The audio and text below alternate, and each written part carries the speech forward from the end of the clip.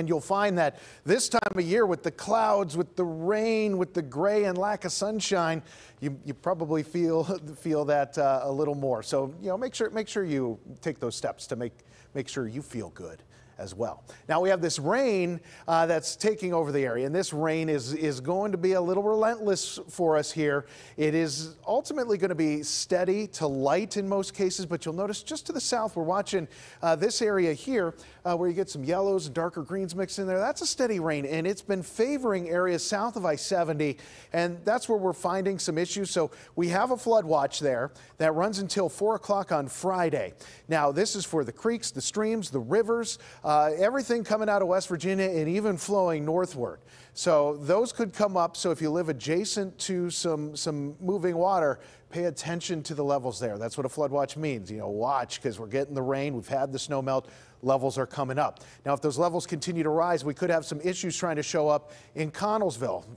Dunbar through Connellsville, along the Yacht, we could see that water level come up to a point where it could start to come into some of the basements. I mean, if you live along the Youghiogheny River in Connellsville, you know what I'm talking about. It just gets to that point where it starts to move into some of the basements. Hopefully, it does not reach that point, but there is a flood watch for you based on that weather down to the south and the rain that's been happening overhead and the snow melt that you've been dealing with. And this runs until 4 p.m. Friday.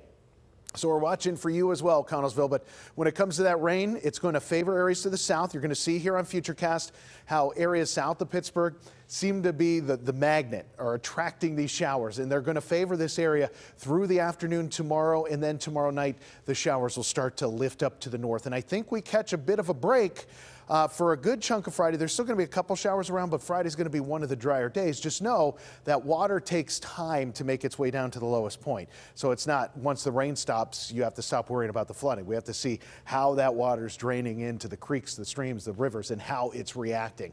We also have the Mon Wharf that's closed because the Ohio River at Pittsburgh coming up as well, just because of the snow melts and the rain. That's a more minor impact compared to basements and houses in Connellsville. And Connellsville is the primary reason for our first alert weather day tomorrow. 46 scattered showers, mild conditions around.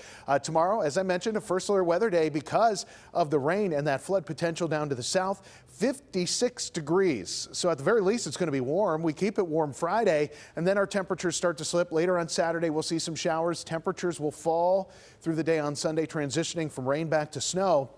Snow showers on Monday. This does not look like impressive snow. And then Tuesday, Wednesday, we'll get some sunshine coming back with mild temperatures for this time of year, but nowhere near the 50s that we're seeing today and what we're going to get the next couple.